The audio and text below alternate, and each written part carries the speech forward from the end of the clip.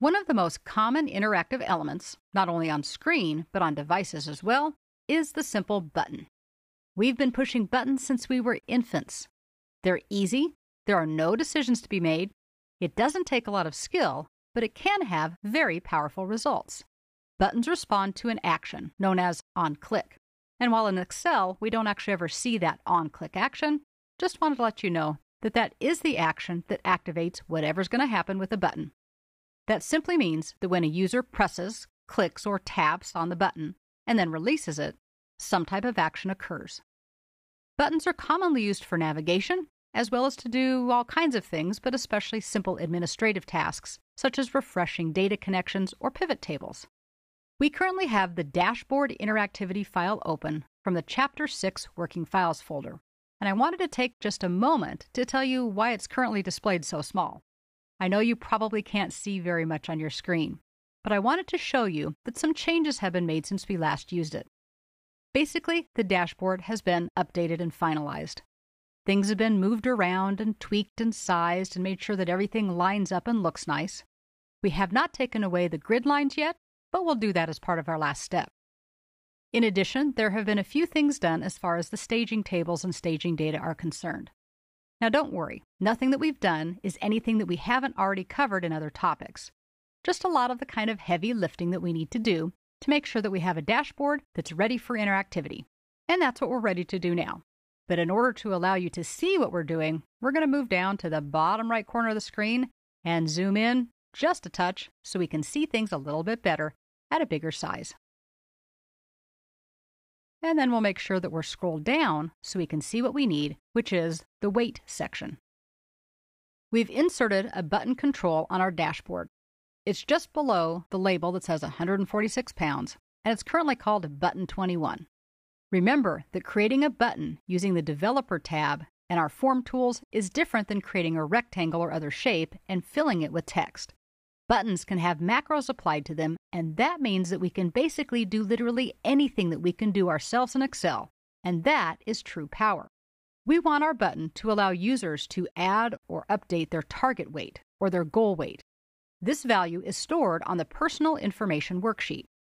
We need to create the functionality to tie clicking the button to navigating from this current worksheet to the summary worksheet, and then activating the target weight cell. We are going to do that with a macro. Now don't worry, we're not going to do an in-depth macro because this is not a macro class. The macro we're going to create is very simple. As a matter of fact, it doesn't get much more simple than what we're about to do. The purpose here is not to go through how to create macros.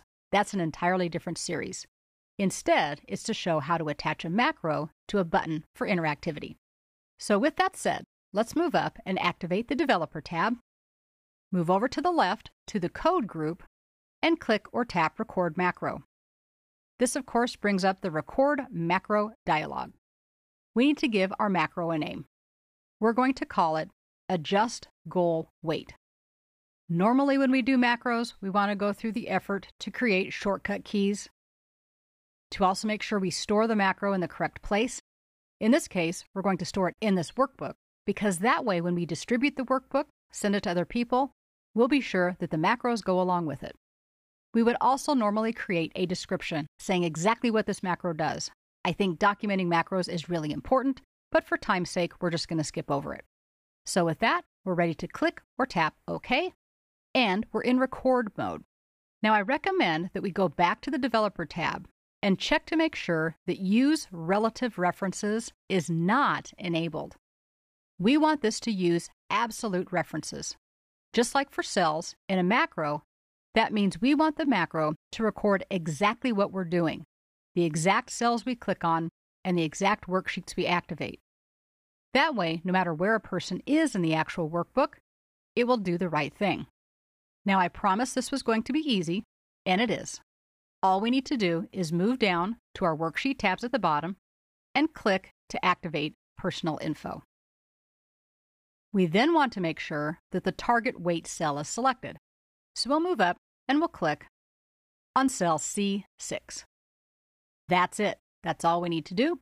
So we'll go back up to the Developer tab and we'll click Stop Recording. That's the first of 3 things that we have to do. We've created the macro that lies behind the button. Now we need to attach the macro to the button. That means we need to navigate back to our summary worksheet and our dashboard button. We'll click the tab, and we'll right-click the button. And from the bottom of the menu, we'll choose Assign Macro. Now this one is easy because we only have one macro. So we'll select it from the list and click OK on the bottom right. We now have a functional button. But unfortunately, it says Button 21, and I know that that is not helpful to anybody. So our last step is going to be to right-click the button and choose Edit Text. Now we can simply enter the text that we want to appear instead of the generic Button 21.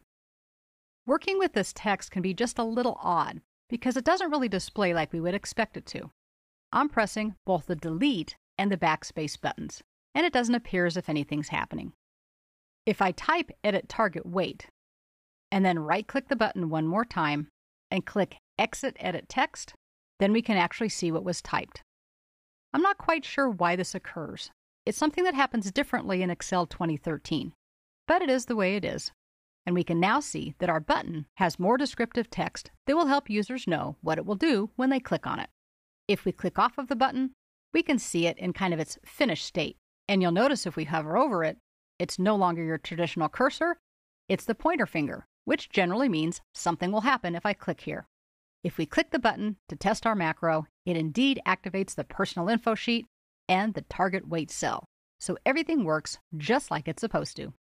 It's important to remember that in order for macros to work, the file must be saved as a macro-enabled workbook instead of a traditional workbook. To do that, we can move up to the File menu and just do your regular Save As command. We'll save it to the computer, and we'll save it to the Chapter 6 Working Files folder.